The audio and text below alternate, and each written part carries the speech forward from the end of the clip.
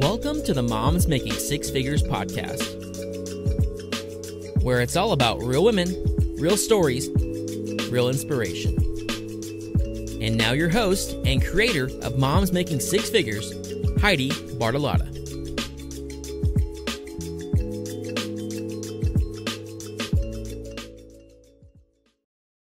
Hi, I am here today with Julie Franke, and I'm excited for this interview.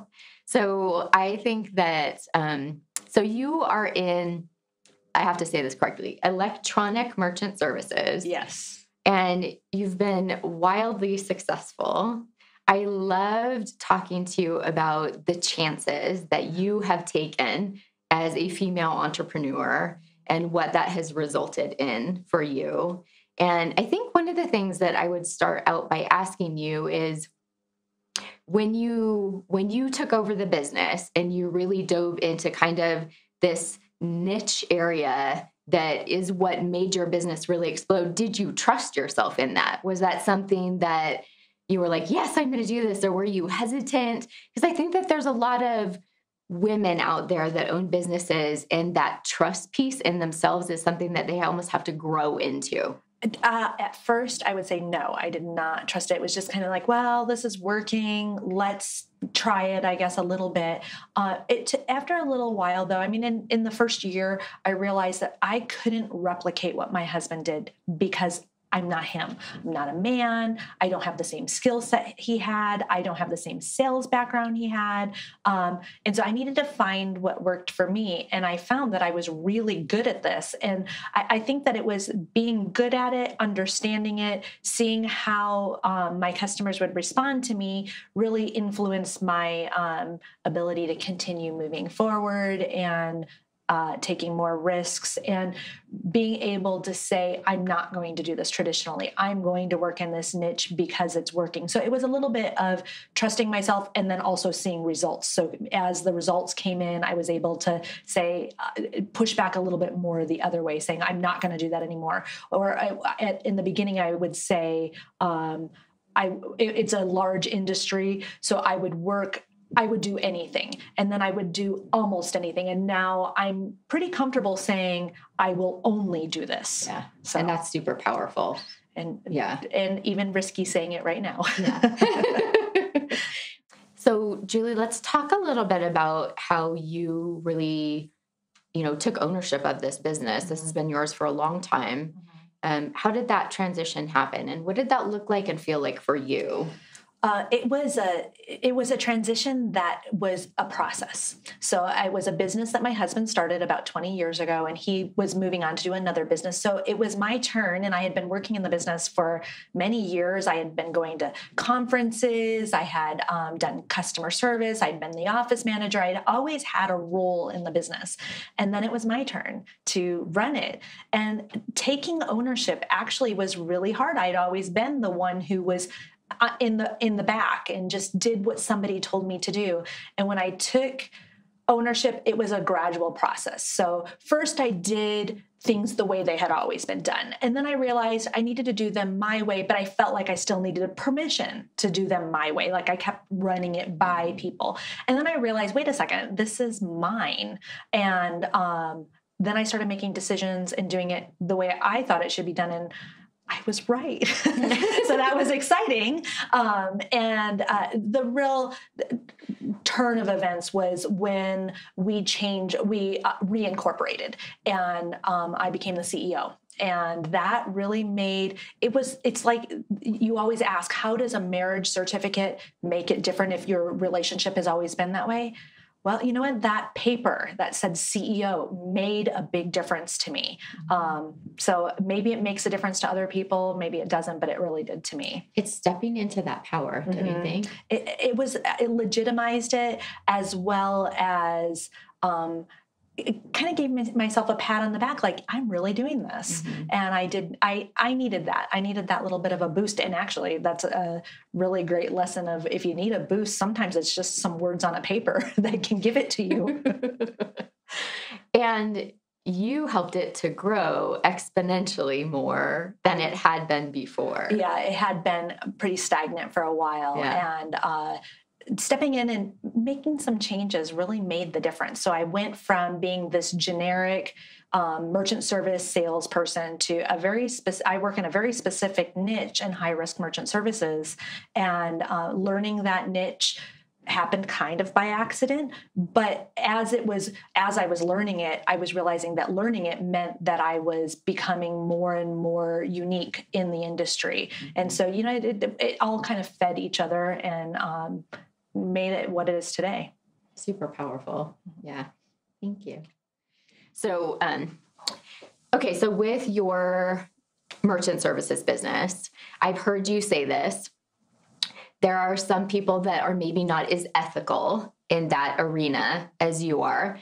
And I think that could be said of any arena, right? Yeah. It doesn't matter which profession, doctor, attorney, merchant services, advertising.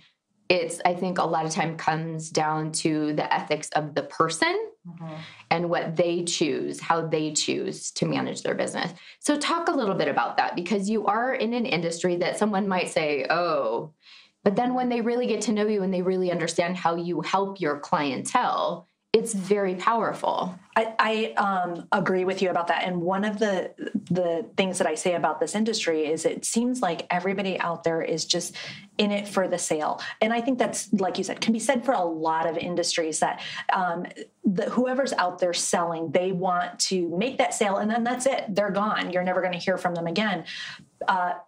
Payments in a business, that's how the business stays in business. Payments is like the single most important part of a business.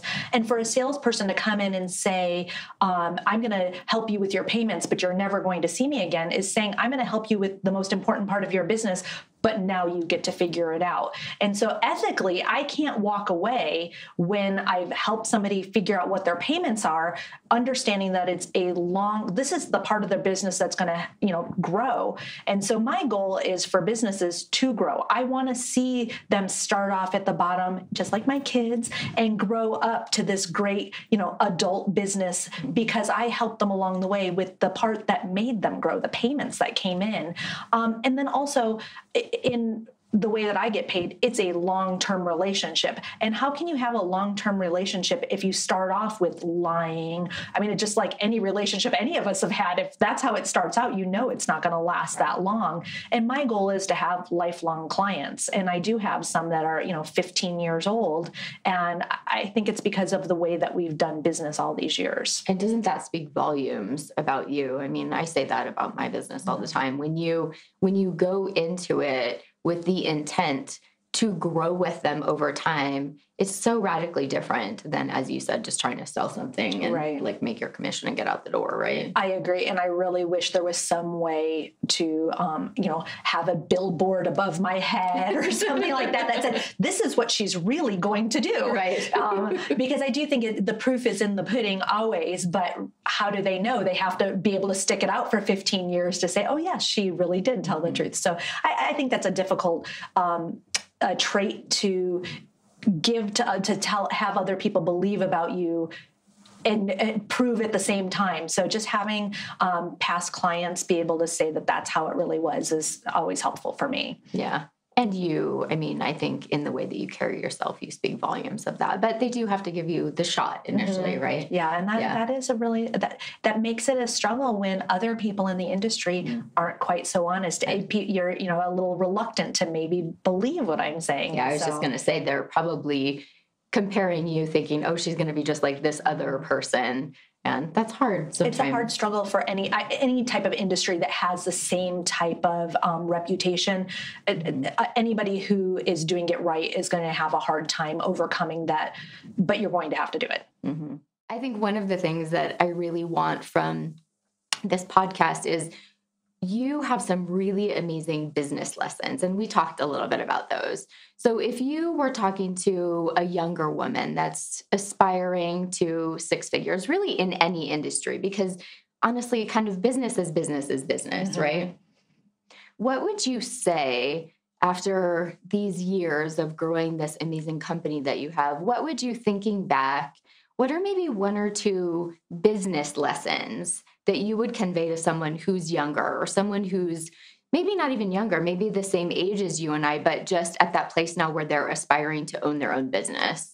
That my first advice would be that it's not going to be big day one. Maybe it will be, but if it's not, that doesn't mean it's a failure. That sometimes it takes some time to see that growth, and that you have to foster it like a little plant that you know, it's there, it's growing. But like a child. Yeah. Okay. Yes. Definitely like a child. You see it growing, and then every stage there's going to be something that maybe is a little bit challenging or complicated. And all of a sudden you've grown, but now your overhead is higher, your employee costs are higher. And so really the revenue coming in isn't quite as high, but it's being able to see the big picture. Also being able to ask for help, or finding that a niche of people who you can be vulnerable with and say, these are the issues I'm having in my business. How can I fix this? I love that. I love the asking for help. You had said that to me before when we were talking, and I thought it's such an important piece, because I think, especially when you're younger in a business, in anything, you almost feel like, well, if I ask for help, then it means that I don't know, or that it puts you, like you said, in a vulnerable position. But a lot of times that's when you really learn. Right. And, you know, and I told you before, I really suffer from that whole imposter syndrome. Like, am I really good enough? And so by finding a group that I can come to them with real problems has been really valuable to me. And having those, it doesn't have to be a big group. It could be one other person, but just somebody who you can say, am I crazy? Is this really going to work? Mm-hmm. And having somebody who will say, yes, you're crazy, don't do that. Or, wow, that's a really good idea, I would have never thought of that. Having somebody who can be really open and know everything is helpful. And it can be a spouse, it could be a friend, it could be somebody you don't know, a business coach. I mean, there's a lot of ways to find that, but I found that to be really valuable. I found, for me personally, those groups, the small groups, the 3 or 4 people that really get to know you and understand you, can really give you some tremendous input. And that they're as committed as you are. Yeah. You know, because it's easy to find a group who are committed day 1, but day 15, you know, where are they? So, you know, and that would be my advice, is that if something didn't work the first time, try again, because it might work the second time. So let's shift gears a little bit and go into, you are a mother of 4 children. And yet you have created this amazing business. And I know, being a mom, not of 4, but of 2, that balance in being a mom, being a business owner, and then all the other things that you are in your life, the friend, the daughter, talk a little bit about how you navigated that. Well, I'm navigating it still. You know, I think in life, we go in, and I was sharing before that my son has grown. He's an adult now, and he just moved out recently. And I sit there and question myself, did I do a good enough job? Was I a good enough mom for him? Did I provide all the things I needed to provide? And I went into motherhood, 20 years ago, thinking I'm going to get it right. I'm going to be that great mom. But what I have learned and has helped me navigate is I'm not going to be perfect. And that sometimes I will maybe make a mistake, or I won't figure it out the first time. Well, I've got number 4. He's going to have the perfect mom. And I wish that were actually true. But I think my kids appreciate where I've made mistakes, or I've, not got it right, because they like to say, Mom, but how can we fix it this time? I give them an opportunity to help me solve problems, or also they see that what reality looks like. So I do think that I'm a better parent by not being perfect, because my kids then learn that perfection isn't achievable, that we can all achieve success without, beating ourselves up for mistakes. I was going to say, first of all, I have to compliment you, because your son is well-adjusted. He's supporting himself. So you definitely had a huge accomplishment with your first child. But I do think I agree with you as a mom, having our children watch us struggle, it's a lot of life lessons and growth lessons for them that I don't think are bad. And some struggles are little struggles, like, the time I burned the taco shells. And then And it was just because I was careless. I mean, I know how to cook. But my son was cooking one day and he didn't realize that the recipe called for 2 tablespoons of lime juice and put in an entire bottle. And he That's just, awesome. it was so funny. But I said, don't you remember I burned the taco shells a couple of weeks ago? We make mistakes. It's fine, and he, because he was really upset with himself that he didn't understand it. And I was glad to have had a mistake that was recent that he could pull from and go, oh yeah, okay, that's fine. We can manage to eat this very limey chicken dinner. I think those types of things have helped me be a better mom. And looking back, I want my kids to want to move out, but I want them to call me too. So I think that will be success, that if I'm hard enough for them to live with, that they leave, but, easy enough that they want to call me and see me. So would you suggest to your children, you have 4 of them, as an entrepreneur, would you suggest that they take that path? Is that something that you would recommend? I would. And with my oldest, we have said we would support him no matter what he wanted to do. He always wanted to start a business, and he tried to start a couple, and we did what we could to support him. And we want them to do what they want to do, but we want them to see that there isn't one path. College isn't necessarily the one path, the military or starting a business or whatever their choices might be. Yeah, have them flourish where they are. I was given a quote years ago when my daughters were young that said, don't make your children color into the lines of your life. And I think it's really powerful because they have different skill sets than we do, different strengths and weaknesses, right? I agree. And it is difficult to follow that advice because you see them and you see, I know you're good at this. But they need to know they're good at it too. So they need to discover that for themselves. So one of the questions that I said I was going to ask you, which is, so books. I'm a huge reader, and I know that most entrepreneurs have kind of their go-to either podcasts or books or resources that they pull on. What is that for you? Is it a podcast? Is it a book? And what would you recommend to someone that's coming up in their journey? I'm really glad you pre-warned me about that question. So I read a lot. I try to read a few books a month. I listen to a lot of audibles, and I listen to a lot of podcasts, but I would say books are what I've had the most influence on. However, I read enough that I don't always remember every book. I remember the impact it had on me, and I've taken on the lessons, but then if you ask me what the book is, I was like, oh shoot, what is that book about? I don't remember. I remember the cover. Yes. Yeah. So I have 2 books that I recommend to everyone. One of them is 5-Second Rule by Mel Robbins. I just really like the book, the principles behind it, the just get up and do it. That sometimes we're very, we hold ourselves back. We just don't do things because it's hard or we're not perfect. And that book, no matter what you think of it, I love the message of just get up and do it. The other book I recommend all the time is The Compound Effect. That was the book that I couldn't remember what it was about. I was like, shoot, what is that book about? And I've recommended it probably 20 times, and everyone always loves it. So I went back and reviewed it, and I do remember why I loved it. It really is about being consistent. It talks about how do you move the needle forward. You move it forward by taking different things that work and being consistent about them, doing them all the time. It's not these giant changes that need to be made. It's the small changes that you need to do consistently. And it's easy to not be consistent in life. So true. I love that book. I'm a big quote, so I love quotes. I always have. And one of them that speaks to that, and I actually thought of it when I was reading that book, is small, consistent action done daily will alter the trajectory of your life in any area of your life, right? Yeah. It's actually is it Jim Rohn?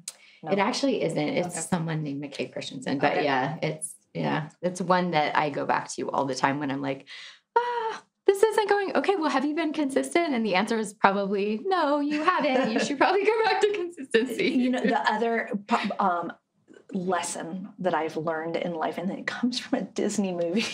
That's awesome. And I use this all the time, and it's not even a popular Disney movie. It's the Meet the Robinsons. And the motto is just keep moving forward. And so when I was in college and in high school and I get overwhelmed with homework or tests coming up, I always just thought, well, the test day is coming whether I'm ready or not. So just do it. Right. Yeah. And so when that movie came out, I thought, I've been saying that for years, just move forward. And so if I don't know what to do or I'm super overwhelmed, so I guess my biggest inspiration in life was a Disney movie. Yeah.